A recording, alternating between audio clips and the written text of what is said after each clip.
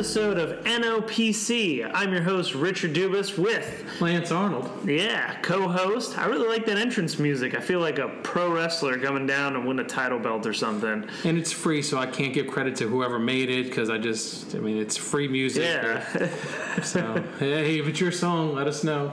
And yeah. you know I'm going for the title credit. because I'm not from Atlanta. I'm from New Orleans. On this podcast, we're going to talk everything New Orleans. We have trivia, we have entertainment, news, and today we have special beer tasting. Yeah, well, then we're going to do that every week. We're going to try to highlight a New Orleans brewery, distillery, or even, other things that are, New Orleans, give a shout out and, sort of not really give our opinion. We'll say if we like it, because this podcast is going to be about all good things in New Orleans, all positive things in New Orleans. We're not going to talk about, we all know there's things wrong in the city, but we're not going to talk about those things. No. Even to the point where I'm not going to say, wow, that beer sucked. I'm not going to do it. I'll just say, I'd rather this beer. If there's a jump cut, then you know. I spit out the beer. And so why don't you talk a little bit about yourself, Lance, since you've been in New Orleans longer than I have. Yeah, and the reason why we're doing this, we both, because I'm older. We're both born and raised in New Orleans, but I'm much older than Richard is. But I love this city. And that's why I started the NOLA blog, and then this is going to go up on there, and hopefully a whole bunch of other people will get on here that love New Orleans to talk about New Orleans, and even start their own podcast with this. But I just love New Orleans. I want to talk about New Orleans. I want to share what I know about New Orleans. I want to learn more about New Orleans. And I was born and raised here. I'm almost 50 years old, but I've been to almost every Mardi Gras in all those 50 years. I can't remember missing one, but my mom said I did miss one. I don't know which one that was. I love the Saints, season ticket holder for years and years. We're sitting here broadcasting from the NOLA pub. Yeah. From the NOLA pub. And we'll give you a tour on another show, just show you all the Saints stuff that I have in here. It's like a museum to the Saints. There's more Saints stuff in here than in the Superdome right now. Yeah, so I do collect. So I'm a lifelong Saints fan. I've worked in bars pretty much since I was 8 years old. When my parents bought a bar and and other things, and I've worked in bars in the French Quarter. I DJ'd, I managed bars in the French Quarter. Went to school here. I got my master's at UNO in mass communications. I work in Thibodaux. I actually teach in Thibodaux at Nicholls State University, but I choose to live in New Orleans. I'll take that drive because I want to live here. I want to live in New Orleans. And that's where I met Richard over at Nicholls State University. We'll learn more about us as we go through these podcasts, but I have no secrets. I'm born and raised in New Orleans, went to the best high school, Holy Cross. I went to Shaw, and we'll argue about that some other day. Yes, because we're from New Orleans because high school is the only thing that matters where you went. It's true. In any other city, you say, where'd you go to school? They'll tell you the college they went to or something like that. In New Orleans, it doesn't matter. I have advanced degrees, but if somebody asks me where I went to school, I'm going to say Shaw. And given that I went to Shaw, just by saying that, everybody knows I'm a West Banker. Because nobody from the East Bank goes to Shaw. For Holy Cross, I had a lot of friends that went to Holy Cross. Yeah. I live in Algiers, so it's still New Orleans. I'm in the city limits. But I had a lot of friends at Holy Cross, Jesuit, Brother Martin, we identify ourselves through our high schools here in New Orleans. Definitely. And I work part-time with WWOZ, probably the most New Orleans radio station. And I also, too, love local music. You can ask the bands of Flow Tribe and Breton Sound. They know me by name and sometimes give me gifts on stage. And we'll talk about a lot of local bands because I do love local music, too. And I think we even have different tastes where, I know some of the people in the meters. I know Cowboy Mouth very well. They know my names, other local bands and Breton Sound, so we'll have some crossover, but we'll cover a lot of local bands, and I hope to get some friends in here to talk one day. Yeah, we already have some people that are excited to come on in, so it'll be really exciting. Yeah. And what else about you? What else about me? I've lived in New Orleans. I'm a diehard Saints fan. I remember when Aaron Brooks threw the ball backwards and Jake Delhomme went to the Super Bowl. So, I'm a diehard Saints fan. I've been through the ups and downs. I've They've ruined many Sundays, and they've made many Sundays better.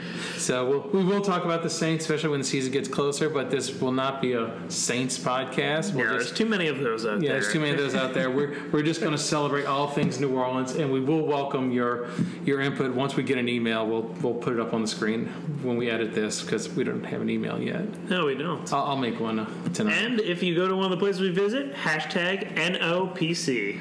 There you go. Has New Orleans podcast. So. New Orleans podcast. NOPC. No, we'll take hashtag NOPC, but NOPC. Want people to know what it stands for. But NOPD. But along with that, let's get into what this podcast is. So first off, let's start off. We got trivia.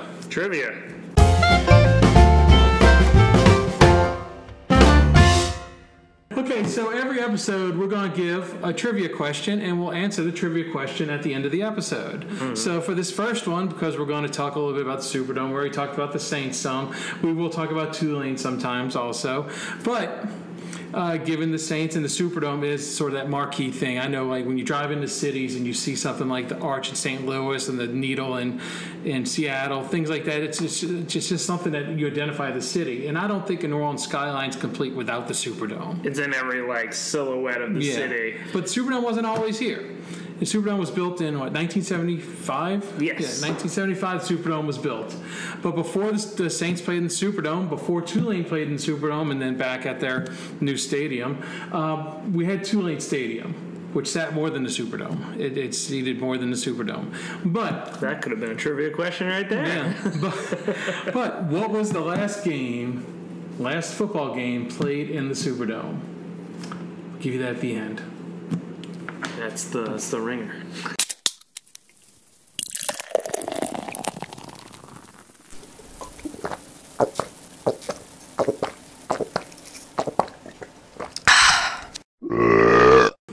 So, as we said in the intro, we're going to talk about breweries and distilleries and things like that. And we chose NOLA Brewing Company as our first brewing company. They make a bunch of different beers, but the story of why he started it is because after Katrina, he came back home and he wanted to grab a Dixie beer.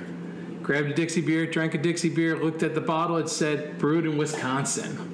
Oh, so man. Dixie was sold, or I don't know the whole story, but he didn't like that. He's like, where can I get good New Orleans beer brewed in New Orleans?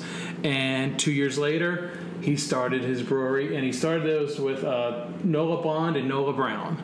So what we're going to do is we're going to drink two beers from theirs. And what I have here today is product placement. They didn't pay us, but in the future, if you like your brewery on our show, we'll put a sign back here. We'll drink it. So food. I also yeah, we have the 7th Street Wheat Lemon Basil NOLA and the Irish Channel Stout. And before we get into getting into this brewery and what else they do, what kind of beers do you like? I'm more of an amber person. I love a nice amber. IPAs are a flip of a coin. I can either drink an IPA all day, or I take one sip and I cannot finish it. I haven't found an IPA that I like. I like all other beers pretty much. I love stouts. I'll drink light beers, fruity beers, IPAs. IPAs they're hit or miss. They taste like rubbing alcohol, or they have just enough for me to cling on to. and just so you know, in case you ever see me out in the bar, I will not drink Miller Lite. That's here or there. That's just But what we have here, product placement. Come on. Yeah. So what we have here is the 7th Ward Lemon Basil and the Irish Channel Stout. So you want to try it? Yeah, let's try it up. This is why I joined the podcast. Go ahead, crack it open. All right, let's crack it open. There, cheers. Cheers. First episode. Ooh. Wow, this is pretty good. I mean, I didn't expect it. It's a lemon basil. I didn't know what the hell to expect from a lemon basil. What does it say here? It says, named in honor of the 7th Street Wharf across the street from the brewery. I like it. You like it? What's it taste like? What's kind of the texture? Oh, pour me a shot. I know he doesn't want to drink after me. All right, I'll wait until you get yours. But I really like the texture of it. It's kind of got that nice light beer, the foam does foam up just enough. I've been researching my beers, and you want a little bit of foam on the top. A little bit ahead? Yeah, because if you pour too slowly, all like I think it's the carbon monoxide, not monoxide, all the carbon stuff leave, thus giving you a more bloated feeling. But stouts are supposed to be poured a certain special way too, yeah. Right? So, all right, here we go. Switch it up. No PC. I love stouts. Oh yes. Yeah. But no, I mean, that is really good. It is smooth. It's light. The ladies would like this one. Yeah, I definitely would think. I definitely would think that was more of if you are not a huge beer drinker and you like just like a light flavor to it, it has an awesome aftertaste too. Some other beers they have is the Blonde Ale, of course, the 7th Street, which we just had. Revivalist, a pale ale, and I'm sure eventually we'll get to all these. Copyright Infringement, which is an IIPA, which I don't know what that means. That doesn't appeal to me that it has another I in the IPA. I guess I'll drink that one on the review. I don't know what to think of. Syncopation, a double dry hopped IPA. And you know what the word syncopation is? Mm-hmm. Yeah, because I learned this from George Porter, and we'll highlight George Porter one day because I did that interview with him a few years back. But he talked about that's like the offbeat or whatever, and the Meters, the New Orleans band, really mastered syncopation and brought that into funk. And really? The Godfathers of Funk. And tell you what, I'm going to play the clip right now. It's George Porter talking about what syncopation is. Our use of syncopation, of allowing space between the notes, I believe separates what we play here in New Orleans versus what gets played everywhere else. So I believe that's if that's the thing that makes it identified as funk, then that's what it be. I would have to say syncopation is the word that's missing from the concept of funk. That's really interesting. I never knew that. So see, I'm learning things on the show. Yeah, and I'm beating the counter right next to the microphone, so I don't know much. But anyway, so we were talking about the beers they have. They have a Green Wave, which is a Kristallweizen. I don't know what kind of beer that is. A Green Wave, obviously, that's in honor of Tulane. Yeah. They have Hopatulis IPA, which I know is a popular one. I have tried the Hopatulis, and I do like that one. That one gets the seal of approval. And, of course, the Irish Channel Stout. And they have many other seasonal ones. But if you want to try any of their beers, they have brewery tours. They have a cafe. They have, you can go there and drink. And what I was just reading on their website was they give a brewery tour every Friday at 2 o'clock. And in their tap room, they have 23 different beers. So they have all their seasonal beers, which go to their website and check it out. The website's on the bottom of the screen right now. Hope if I remember to put that there, it will be on the bottom of the screen right now. So they also have special things go there. I did not know this, but they have an open mic comedy night. Oh, really? Yeah, open mic comedy. I think it's on Sunday nights, maybe. I'm not totally sure, but check out their website. They have another thing, a musical bingo called Singo. I don't know how that works, but it sounds interesting. And they have live music, and they do yoga classes, yoga and beer. Yoga and beer, so you can work off what you're drinking.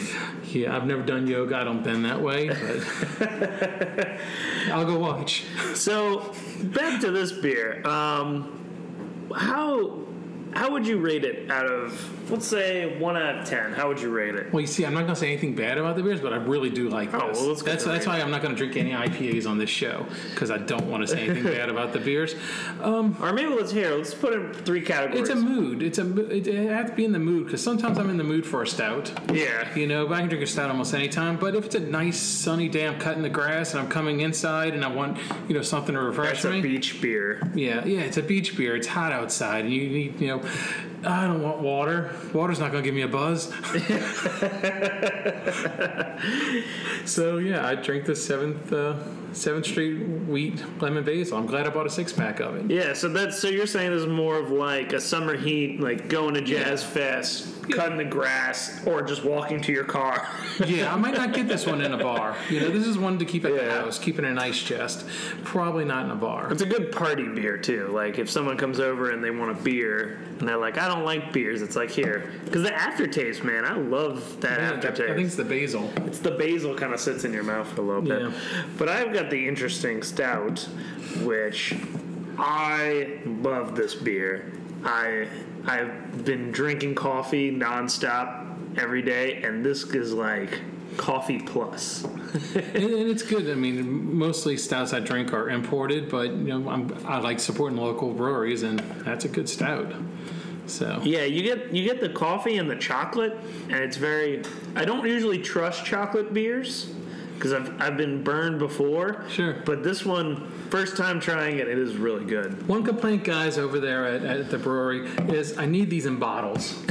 Yes. I'm just going to say it because in preparing for this show, I went to Rouse's and I wanted to get a variety of their beers. And Rouse's sells beers by the bottle where you can get a whole bunch of variety of local beers. But they don't do that with cans. They're not splitting the cans at Rouse's. So I guess you guys win because I had to buy 2 packs, a 4-pack of this and a 6-pack of this. So I guess you guys win. The marketing department. Yeah. But, if you did the bottles, we would have had probably all of them lined up right here and tried them. Yeah, and we could have done cool, slow pours. Yes, you'll see. Next show, we're going to get one in a bottle, and I'm going to do a slow motion pour in a frosty glass. It doesn't work with a can. No, it does not. But y'all can make up for this by installing a tap right here, and we'll drink your beer every show. Yes, definitely. So, okay. Hashtag NOPC.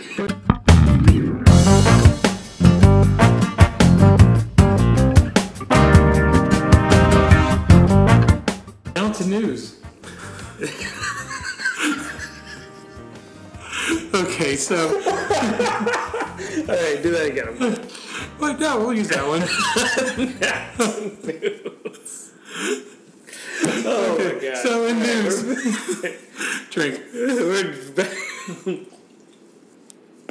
So in news, the only item we really want to talk about it's a pretty big item, is that French Quarter Fest is moving.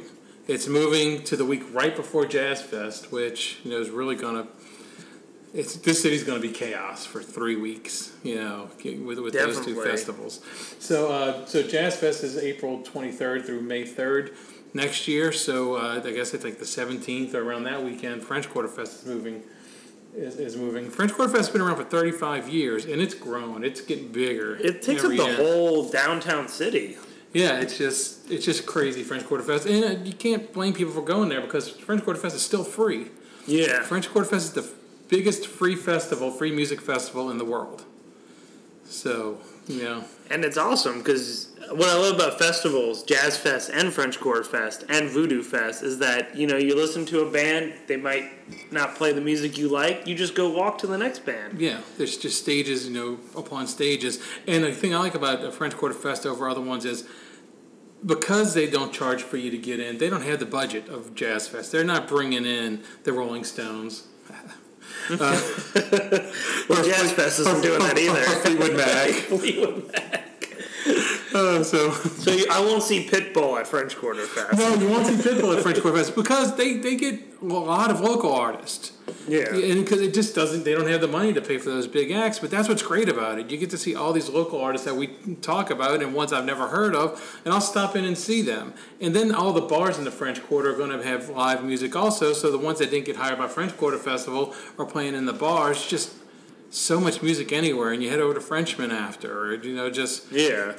I think more than Jazz Fest, the city just comes alive with French Quarter Festival. Just the music and the food and all the locals are out there. Well, also, too, like, festivals do charge more money for food because you can't leave to go get food. So, like, you can go and go get beignets. You can go get a po' boy.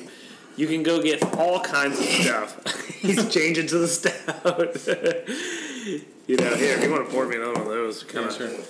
But that's what I really like about French Quarter Fest is you can stay there as long as you want, and you're going to get your money's worth because it's free.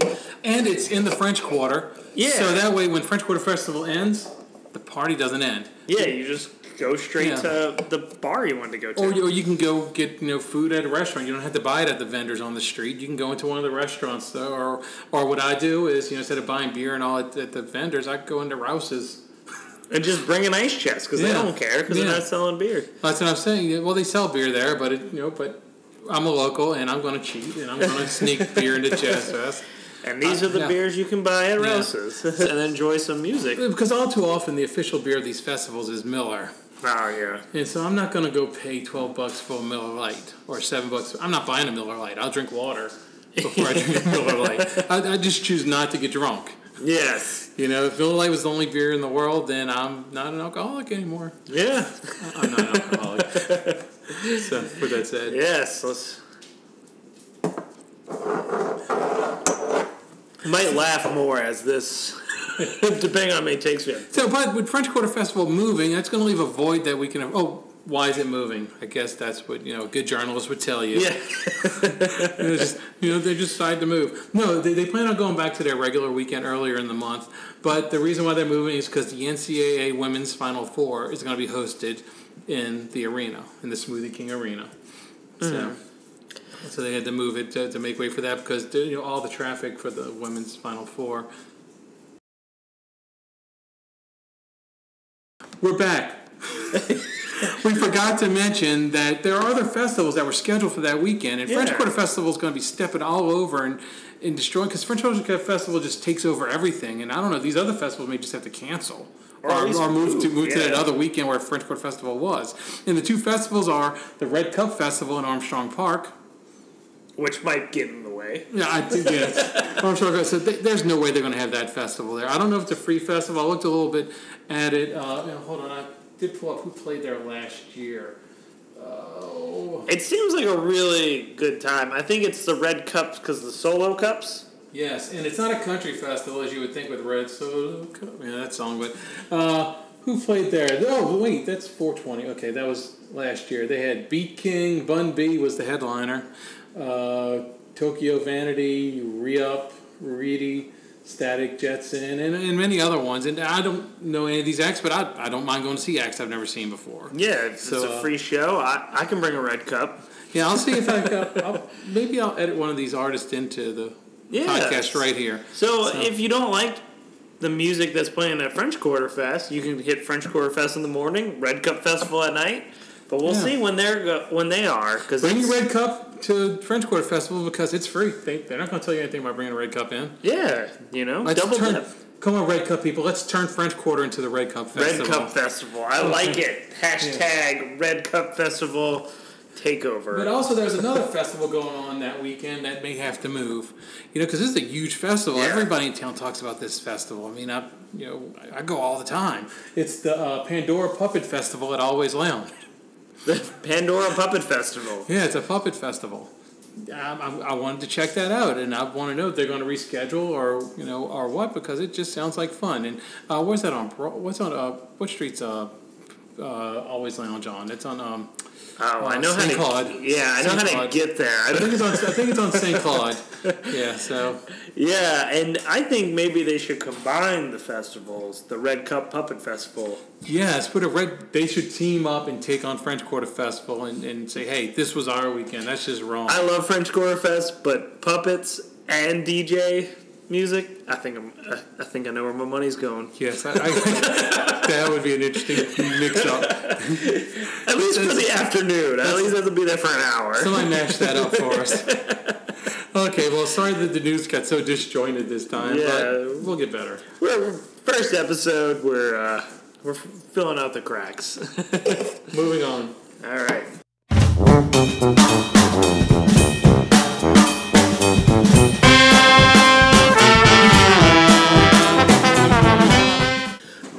So we're going to go to what I was really excited to talk about, and that's entertainment. Now, in this segment, we're going to talk about... What? I just said, woohoo, entertainment. Oh, woohoo! I thought you... In this segment, we're going to talk about not only what's going on in New Orleans, but what has gone on in New Orleans with cool films that have been filmed here and all kinds of stuff. And I watched this movie today, and I'm really excited about it. I turned you on to it, yeah. Yeah. And well, this movie came out before you were born, and I remember it because I was really, really young. And it kind of scared me, but the name of the movie was Savage Bees. 1976, shot here in New Orleans, and it's about African killer bees coming over on a ship, and they get out, and it's during Mardi Gras, and these killer bees are attracted to noise and bright colors and things like that, and of course, it's Mardi Gras. Yeah. So these killer bees are going to screw up Mardi Gras for everybody, and that's where the story starts. And I really love these bee, because it's a bee horror movie. For those of you who don't know, that was a bee horror movie, or like low budget horror movies that have kind of a crazy plot. And I love this one because it gives you all the New Orleans stereotypes. Well, it won awards. It won an Emmy. It won an Emmy? Yeah. This television movie won an Emmy, and I mean, for the time, I guess it was really good, and people really, really liked this. There's thing. a lot of character development in it. I learned a little too much about the characters. Well, back then, it's not like television today, y'all. Where television today, they take a lot of pride, and it's like as good as movies. Some of the TV shows that you see on even Netflix and HBO and all. But back then, we had ABC, NBC, and CBS. That's it. So it didn't matter what the hell they put on television. We were going to watch it. Yeah. So they said killer bees. I mean, well, recently they had that one about tarantula quake in New Orleans. You ever heard that one? I've not heard that one yet. Yeah, I forget what network that was on, but they made one about an earthquake that releases tarantulas in New Orleans. But anyway, that's not what we're talking about here. We're talking about Savage Bees, the 1976 horror movie that was on television. So some of the stars that were in that, see if you remember any of these names. Don't know any of these names. I don't. I remember. I saw their faces, and I starring Ben Johnson, not the track hero. Michael Parks. I do know Michael Parks. Michael Parks, I think, passed away recently. Oh, yeah, that name is very familiar. He's in some horror movies and other stuff. You'd recognize Michael Parks. I'll pop his picture up right now. See? Maybe you recognize him. Michael Parks. Check him out on IMDb. Paul Heck, Gretchen Corbett, Hurst Buchholz, Bruce French, James Best. Nope. I'm looking through these people. Nobody we know. But what I really like I like movies shot in New Orleans because they do show off parts of New Orleans. Show off Mardi Gras. And I love Mardi Gras. We'll get to that in another show. But they show off New Orleans, and then the rest of the country gets to see some things about New Orleans. One thing movies that are shot in New Orleans I said do, but what they do is they sort of misinterpret us. You have the Big Easy, which maybe we'll do one day with the accents, which are outrageous, with Dennis Quaid, or the geography of New Orleans gets really messed up in movies. Maybe we'll do Blue Chips. We won't do Blue Chips because that was only shot partially in New Orleans, but we're sitting in Algiers right now. And Algiers is part of New Orleans. It's in the city limits, and there's streets coming here. But if you watch Blue Chips, which is Nick Nolte and Shaquille O'Neal, he's coming to recruit Shaquille O'Neal under a different name to play basketball for his college. So they get to New Orleans, they cross some railroad tracks, they walk through the swamp, they get on a boat, like an airboat, to get to Algiers to come see Shaquille O'Neal play in a gym. Once they get to Algiers and get to the gym, there's a street in front with cars driving around. So they sort of bastardize our geography here in New Orleans in a lot of these movies, which I get it. I mean, I've made some films and things like that, so I get it, but I just think it's funny. And I did laugh in Savage Bees, where I know it's around the Mardi Gras time, but there's Mardi Gras things going on because it's over a couple of days, and there's people at Mardi Gras things dancing every day of the week. But why don't you tell us how they solve the problem of these bees? Yes. So they need to get rid of the bees. And I'm not going to tell you how to solve the problem. I'm going to show you how they solve the problem. But it was unique. It was interesting. So here's how they solve the problem. Well, what are you going to do? Well, you could freeze them. What? Freeze them. Bees become immobile at 45 degrees Fahrenheit. If you could drive that car somewhere...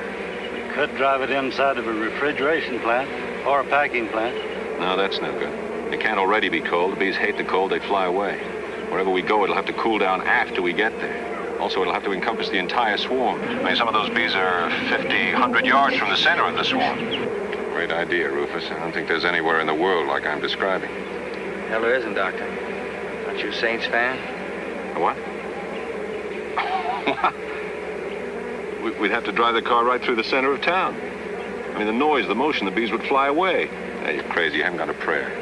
Prayer's exactly what you have got. This is the quietest day of the year in New Orleans. I don't understand. It's Ash Wednesday, Doctor. Sheriff, call ahead. Jenny? Yes? So that's how they solve the problem. So if you keep watching the movie, on our, because I'm going to put on our blog page, nolasum.com, all the links and all the pictures and everything that we're talking about. So I'll put the link to the entire movie, which is free on YouTube to watch. So if you continue watching the movie, yes, she actually drives the bees into the Superdome, onto the field, because they always have the Saints turf laying on the ground. Yeah, all the time. And they let people drive on it with bees.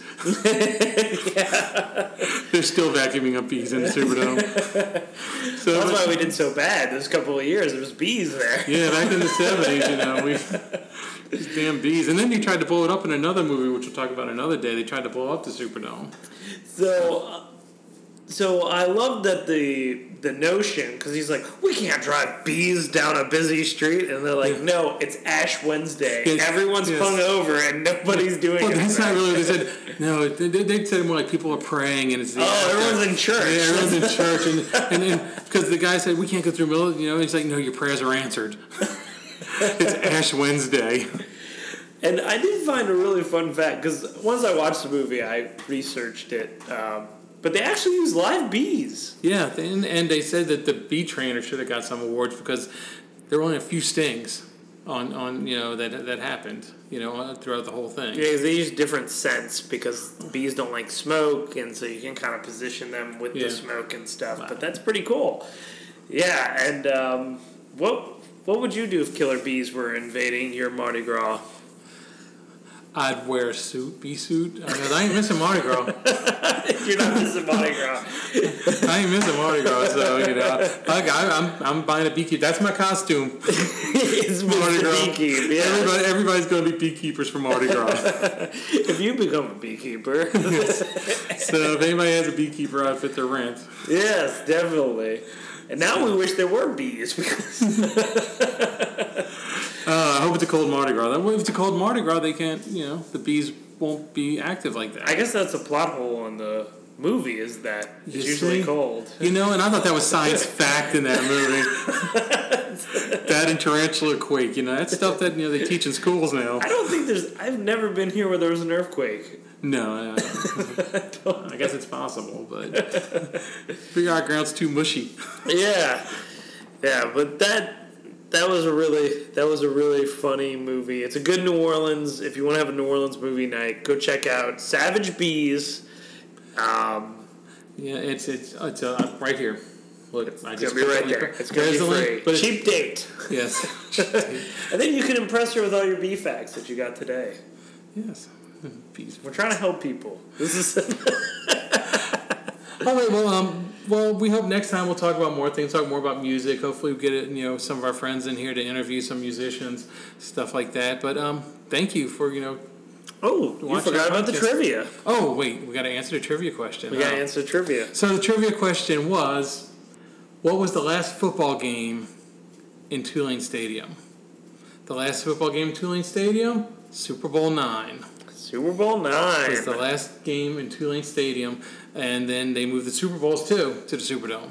So bonus point, who played in Super Bowl IX? Oh, geez. I got to remember. It's the Vikings, was it? And the Pittsburgh Steelers. Yes. I think Terry Bradshaw was a quarterback at the time. Yeah, but it was the 70s, so they won 4. Louisiana guy. So. And the Vikings won none. Yes, I remember that miracle. They were in 4. Yeah, they were in 4. So that's our trivia question, and I hope you enjoyed this podcast. So next time, turn into NOPC, NOPC, and we'll give you some more about New Orleans and have some fun. Thanks.